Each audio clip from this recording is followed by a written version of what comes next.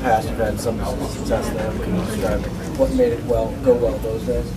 Fast car, heavy grip, feeling good about it, driving hard, and making it go.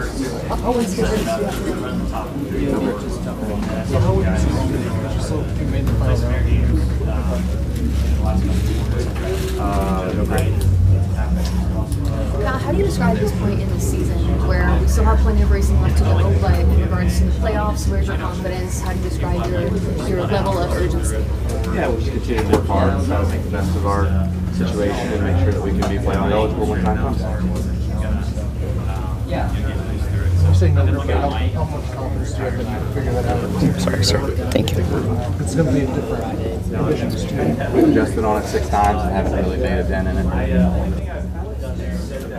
Are you putting maybe more of an emphasis on this race since you guys were so good here a year ago? Is this one that you guys circled on the calendar, said we absolutely know that we should have a good chance to win here? No. We circle all of them to try to do good. Any more questions?